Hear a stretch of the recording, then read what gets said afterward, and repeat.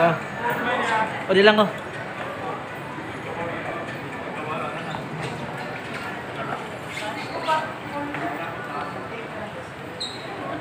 Yan, nandito na si BBM sa loob.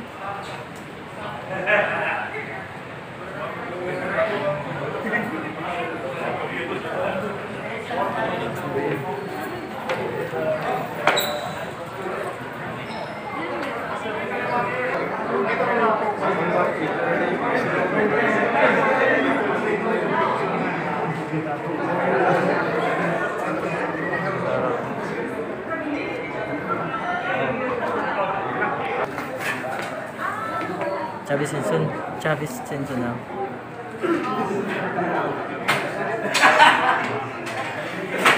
Chavis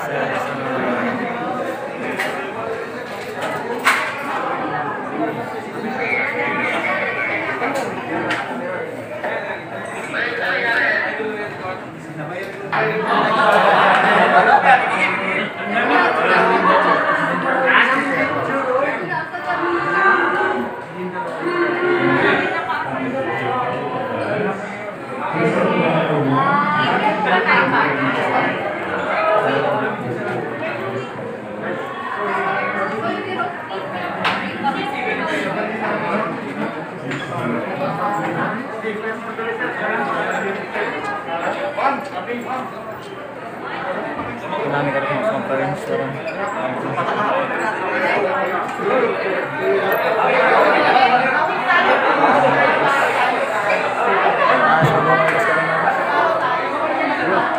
Hindi ko dyan.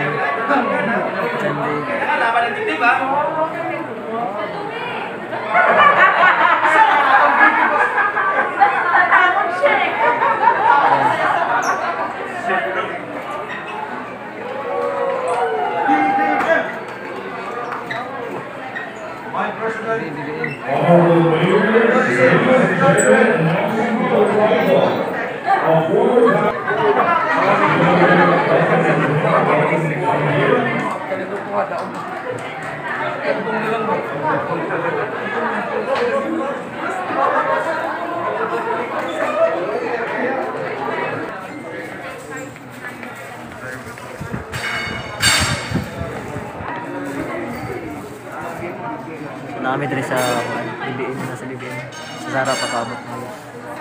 Sa well-beating mo. Hindi kami masyadong nagkikita. Dahil nasa Davao siya, ako naman nasa Manila, at sa Ilocos. Ngunit sa nakaraang ilang linggo, ilang nakaraang buwan, ay nakilala ko na ang pagkatao ng aking running mate. At siya ay isa sa pinakamahusay, pinakamagaling, pinakamasipag na public servant na akila. Kaya't sinasabi ko, napakaswerte ako, napakapalad ko na siya ang naging running mate ko, napakapalad ko na meron akong kasama na naniniwala rin sa ating advokasya. Ang simbolo po ng aming pagsasama ni Mayor Inday ay isang malaking at importanteng simbolo. Dahil kagaya ng sinasabi sa ating mga publicity, sinasabi nagsama na. The North and the South have come together. Totoo na naman yun. Dahil kami ay galing sa Norte. At si Inday Sara naman ay galing Mindanao. At talagang may ibig sabihin yung aming pagsasama. Dahil ipinagsasama namin ang buong Pilipinas. Nung ako'y nagdeklara, when I declared my candidacy for president, I spoke about a unifying leadership. And I spoke about the unifying leadership because I think that that is what is important and that is what is needed for the Philippines right now. Nakalubog tayo sa krisis ng pandemya, krisis ng ekonomiya, at kung minsan sa tagal ng panahon, magdadalawang taon na, ay parang nawawalan na rin, nasisiraan tayo ng loob.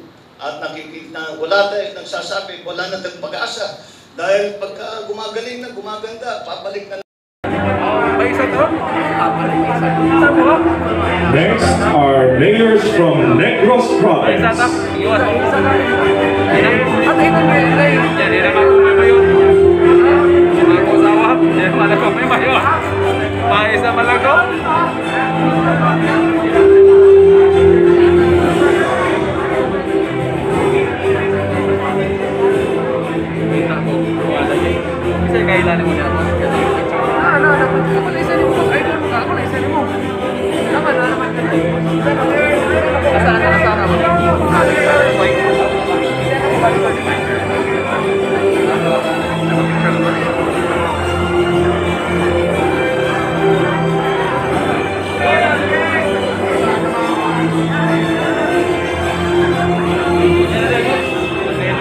Thank you very much to our mayors from Negros Province. Next, we'd like to invite on stage Honorable Cebu City Mayor Mike Lopez Rama, together with our Vice President for Visayas Prosperity, Mayor Cristina Garcia Frasco, and the rest of the mayors of Cebu Province.